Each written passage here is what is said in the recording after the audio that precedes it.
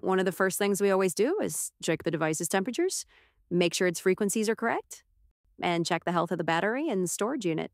We use the software to run all these checks quickly and precisely. Now we'll run it and see what temperatures we get. The screen is extremely small, so it's a bit tricky, but in terms of the processor, memory, and all the processor phases, we're not seeing any high temperatures. Everything is working perfectly. Now we'll stress the video processing unit inside the same processor. So here we're stressing the GPU again, and we started the stress test once more. In terms of temperature, we're looking good. Now we're going to do the test while it's connected to the charger.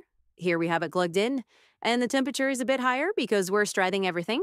The CPU fan is fine, and everything indicates that there's no overheating issue. We can see that after playing for a few minutes, the temperature is rising. It's hitting about 82 degrees. We keep running tests until we reach any failures.